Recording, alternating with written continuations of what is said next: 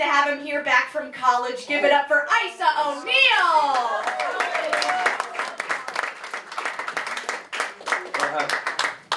Thank you.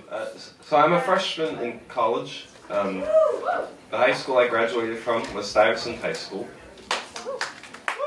Thank you, thank you. It's the best high school in the state. It is nationally famous for the high suicide rate, which was great. I loved the challenge.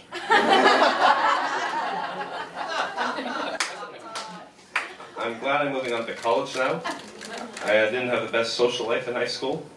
I remember one time I asked a girl out, and she said she just wanted to stay friends. Then I said, but we're not friends. I once asked out a very thoughtful girl. She told me she'd think about it. I once asked a girl out in freshman year, and she said no. So I asked her out again in senior year. And she said she was glad I asked her out again. She was worried she wasn't clear enough the first time.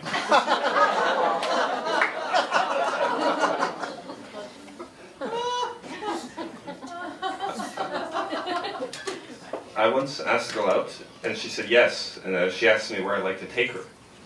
And that took me by surprise. I'd never gotten this far before. So I told her I'd get back to her on that.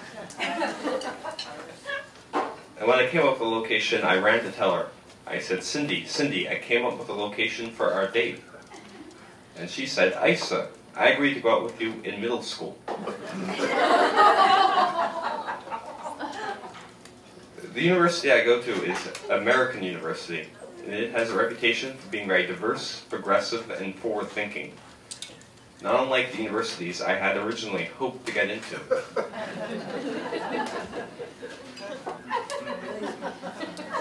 And I think my luck's really turning around in American University. The girls there seem very warm, very open.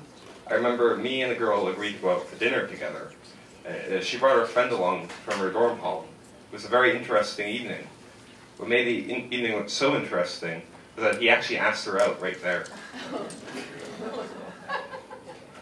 I was at a party, and this girl said she was incredibly horny, and she'd have sex with the first guy she saw.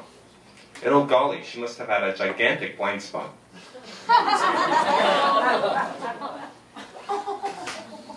I and the girl were walking and talking, and we were really getting to know each other. And then she turned to me and said, I'd actually like to walk alone right now.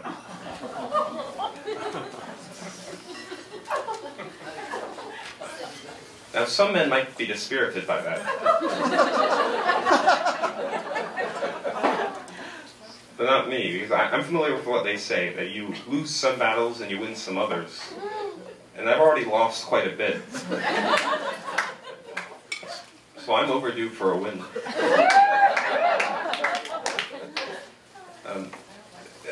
I went to a party, and I got drunk, and I ran into a girl, and we actually agreed to go out for dinner the following day. People say that all a man really needs is confidence, and I think drinking gave me that confidence. But it also has its drawbacks, because I was so drunk I forgot to ask when and where we were going to go out for dinner. And the next morning I had a bit of trouble remembering her name. So I went to all my friends and asked them if they knew an Ayala or an Yellow.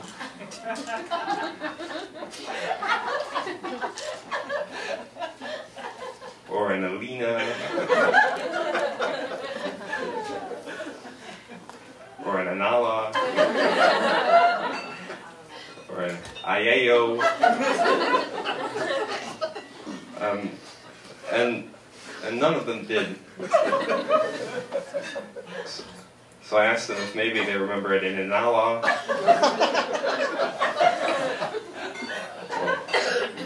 Or an Anna, Emma, Aaliyah, Abba, Alala, or Ali. And they didn't recognize any of the names I gave them, which is surprising, seeing as I gave them a lot of names. So at around 5 p.m., I headed out in the general direction that dinner might be occurring.